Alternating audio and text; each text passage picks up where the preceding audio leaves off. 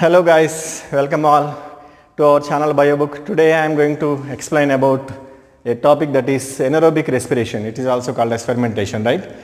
And we know that glucose, whenever it enters respiration, first it undergoes glycolysis, that is actually called as partial oxidation of glucose molecule, right, which takes place in cytoplasm.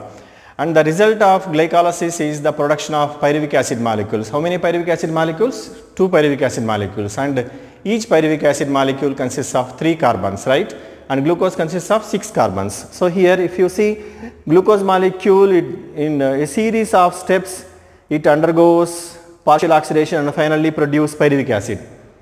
How many pyruvic acid molecules? 2 pyruvic acid molecules, okay. And this pyruvic acid molecule, whenever there is no oxygen, that means oxygen is not available to the pyruvic acid, then it is not able to enter mitochondria to undergo complete oxidation by the process of Krebs cycle. So it will be there only in cytoplasm. So next it is going to participate only in partial oxidation. That means pyruvic acid undergoes again partial oxidation in cytoplasm when there is no oxygen, right. So pyruvic acid, it converts into ethanol, and which along with carbon dioxide molecule, right. This is called as alcoholic fermentation. Alcohol, ethanol, that means ethyl alcohol is producing here.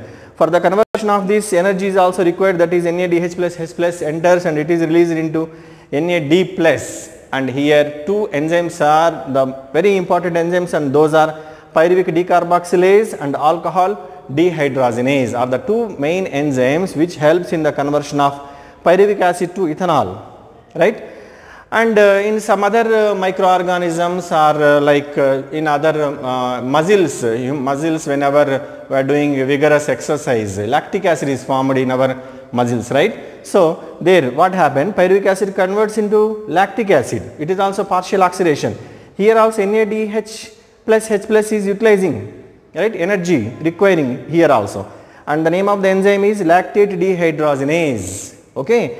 So this is about anaerobic respiration, but actually here what is the energy, how much energy is producing at the end of anaerobic respiration? Only 2 ATP molecules, right.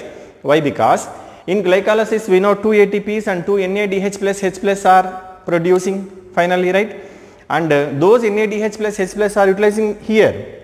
That is why no NADH plus H plus are remain at the end of this fermentation or anaerobic respiration. Only 2 ATP molecules are there, and that is the net gain of energy in the process of anaerobic respiration, right. So this is about anaerobic respiration, right.